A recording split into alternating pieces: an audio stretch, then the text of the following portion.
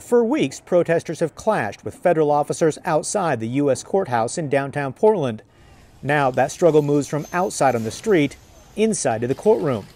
On Wednesday, a judge will hear from lawyers representing Oregon's Attorney General, who sued federal officers for using unlawful tactics. Because it's outrageous, it's a violation of the Constitution, and we're not standing for it. Oregon's AG is seeking a temporary restraining order to restrict federal law enforcement in Portland after allegations federal officers in unmarked vans were arresting protesters without probable cause.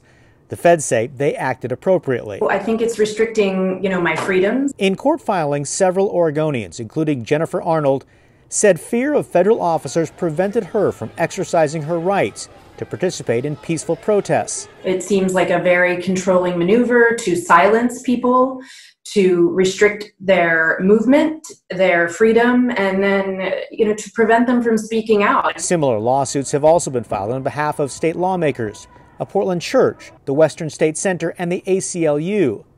They have slightly different theories and legal approaches, but all touch on the same issue: the role of federal law enforcement sent to Portland to protect federal buildings through an executive order signed by President Trump earlier this month. Jeff Dobbins, law professor at Willamette University College of Law, predicts decisions could come quickly on whether to grant temporary restraining orders. The judges are used to getting these kinds of emergency requests, and certainly in a situation like this where there's a lot of pressure from the community and obviously the stakes are very high, it's not unusual for judges to have a hearing and to be able to resolve something like this on the order of just a few days. Legal experts say the way cases are resolved here in Oregon could serve as a bellwether to the rest of the country if federal law enforcement is deployed to other unwelcoming cities, as the president has suggested. Kyle Boshi, KGW News.